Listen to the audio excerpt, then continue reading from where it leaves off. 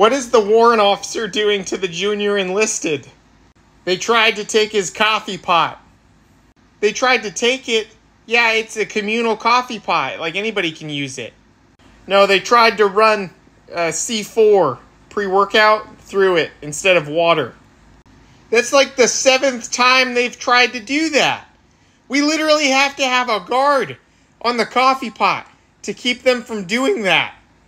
I know Chief wasn't having it. It's getting ridiculous. It's getting to the point where we're having to make like policy letters. I don't know.